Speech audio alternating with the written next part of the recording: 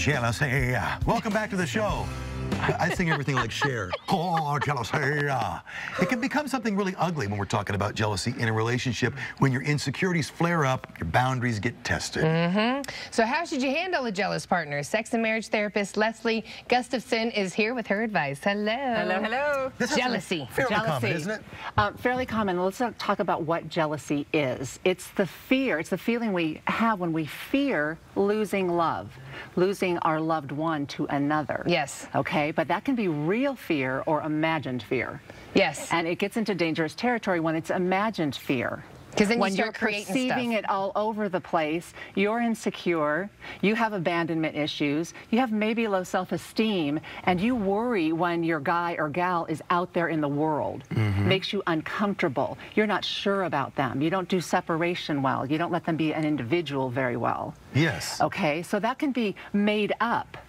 Something might not be happening at all that's fearful. It's your own insecurities. It's your own insecurities. So if you're the partner of someone who's jealous and you've reassured them, look, I'm not interested in anybody else. I love you. I'm not doing anything weird.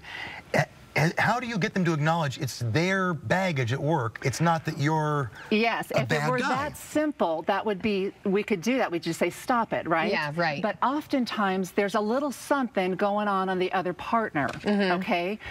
The worst case scenario, and the scenario I see a lot in my practice, is somebody is insecure and somebody's boundaries are a little loose. Okay. Okay. Bad combination. So then you have the combination. He's out there, she's out there giving a little bit too much of their best self to other people. Yeah. Right? They're really on. They're lovely with other people. They come home and it's like, where'd that gal go? So sometimes there's some boundarylessness that's happening because they're wanting affirmation or attention.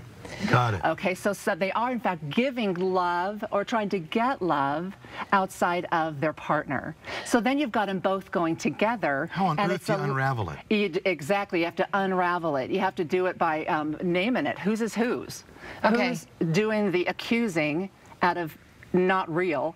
Who is a little too loose with their boundaries? Own your own part. I know, Take but responsibility for your peace. The last thing somebody wants to hear is you're insecure. Right. It's a button. Yeah, you can't point the fingers. Can't blame. You do get into the blame game. You can't do that. You have to look at your own part. And the goal is to have this awesome marriage, right? And so both need to be jealousy-proofing your marriage by protecting it.